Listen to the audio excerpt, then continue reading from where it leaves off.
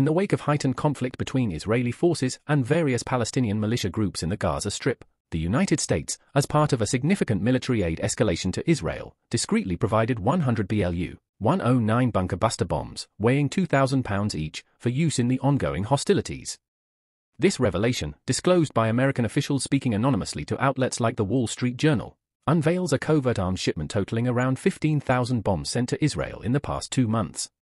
These bunker buster bombs play a crucial role in targeting and neutralizing fortified underground positions held by Hamas and other Palestinian militias.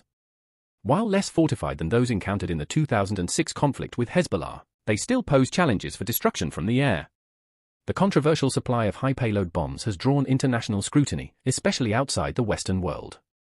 Critics, including international observers, accuse Israeli forces of war crimes and, in extreme cases, genocide against the Palestinian population in the Gaza Strip. Israel's pursuit of advanced bunker buster bombs from the United States spans over 2 decades. In 2005, the request for GBU-28 hard target penetrators was denied by the George W. Bush administration. However, in 2009, the Obama administration, under high secrecy, approved deliveries, sending 55 bombs that year.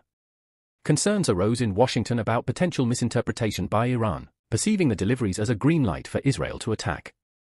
In contrast to the larger and exclusive GBU-28, 5,000 pounds, the recently supplied BLU-109 is more widely deployed by US-aligned states in the Middle East, including Turkey, Saudi Arabia, and the United Arab Emirates.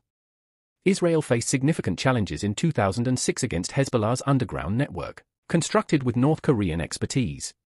The Gaza Strip's tunnel network, less fortified due to an Israeli blockade and varied soil types, presents a comparatively softer target.